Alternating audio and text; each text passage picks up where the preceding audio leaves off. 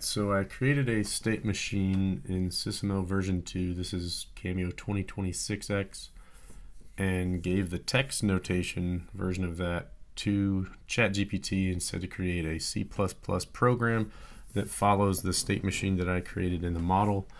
And then I compiled that, and now using a terminal on my Mac, I'm going to interact with that state machine somewhat like a simulation. So if you notice, it says the commands we have available are on and byte, which are the two items that we have in the model.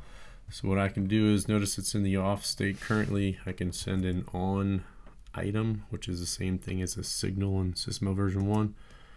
And it is now in the state S1. So active state S1, and then I'll send a byte, which is somewhat like a fish biting a line on a rod.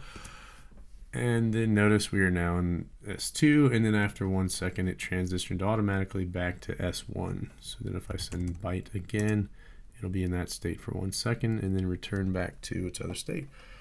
So that's pretty neat. It's somewhat of a workaround or a neat way to interact with a state machine. If since with Cameo's 2026X for SysML version 2, you're still not able to do simulations yet because the specification is not yet complete for the executable SysML version 2. But this is somewhat a fun way to do somewhat of a workaround. So let me know what you guys think about this.